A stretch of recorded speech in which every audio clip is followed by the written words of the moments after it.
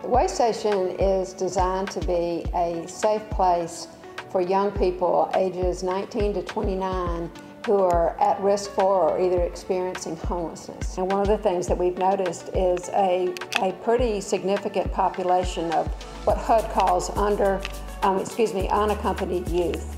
And that's youth that are ages 18 to 24 who are living and traveling without someone older than they are.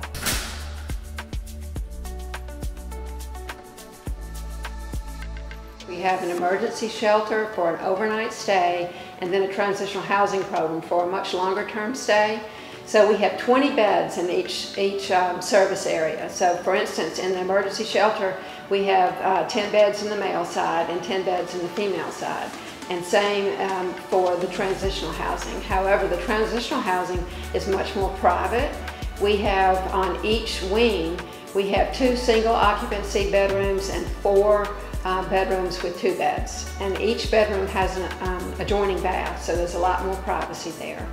And this room that I'm sitting in will be a TV room, and it has books on the back.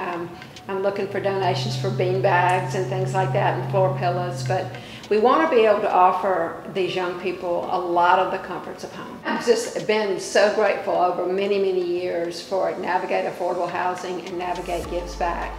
They have helped us for the last 3 years with construction, and then this last year with supportive services costs. And that goes towards so much, whether it's educational materials, food for these young people, and it all goes towards direct services. And we're just so grateful because that funding and that community support means the world to us.